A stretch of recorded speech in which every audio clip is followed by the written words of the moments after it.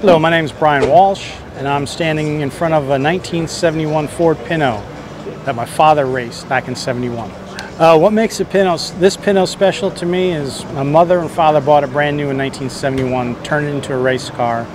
My dad had some good success with it in the early days in IMSA, '71 to '74. Then a friend of his bought it, raced it some more in IMSA. Then I got it in 1990 and continued racing it. So it's got a lot of heritage, and it's been in the family, basically the family, the whole time since it's brand new. This car has evolved. When he first bought it, the rules were very limited.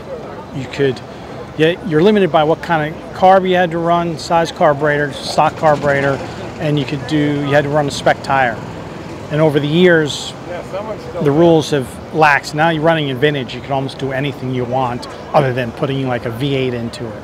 But basically the same suspension, and the tires are a lot better than 1970s technology. That's probably the biggest thing, is the tires.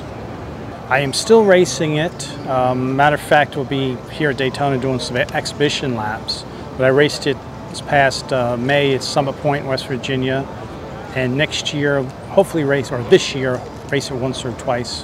To drive this car, it's like driving a big, oversized go-kart. You really toss this particular car around, steer with the throttle, and the brakes are so-so, but that doesn't really matter.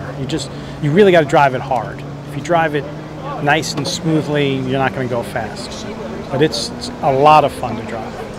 This Pinto came with a 4-cylinder 2-liter engine with a 4-speed, and right now I'm running a 2300 that's been massaged. The unique features of the Pinto. Ford made almost over 3 million of them from '71 to 1980. The suspension is the basis for most of the kit car hot rods. They call it the Mustang 2 suspension, but it's really the Pinto suspension.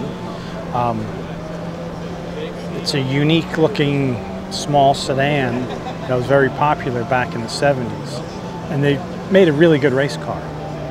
Still do. If you wanted to get into vintage racing, a Pinto would be a good car to start with. Although now they're letting Miatas in, which Miata is probably the best race car to try and have because you don't have to do anything to it.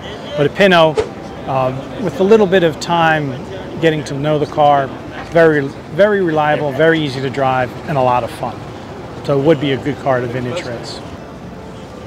If you want to see more about this car, I have a YouTube channel. You can come to almost any vintage race on the East Coast. I've got a Facebook page, Instagram. Basically, you just type in Racer Walsh or Brian Walsh or Purple Pinto and find me. If you like this video and want to see more, make sure to hit that subscribe button and like this video. And to see more stories like this, visit us online at classicmotorsports.com.